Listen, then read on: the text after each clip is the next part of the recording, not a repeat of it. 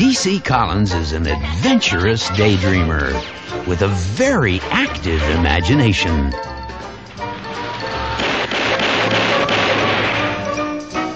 Is it going to be room 12 or cloud 9? The other kids tease him. I don't want to be with me either, but I have no choice. His parents lecture him. This is not a dream world we live in. Are you having those fantasies again?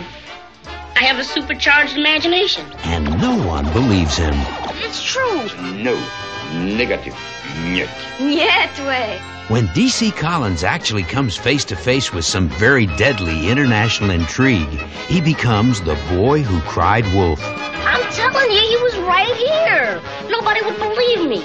I really saw what I said I saw. See, sir? Sort of, son. Did you see this guy do anything like try to get rid of something? No. Without that cartridge, no plan's in jeopardy. And they think he's got it.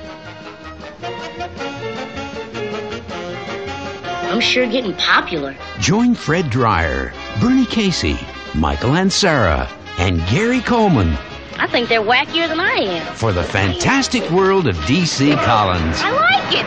I thought you would.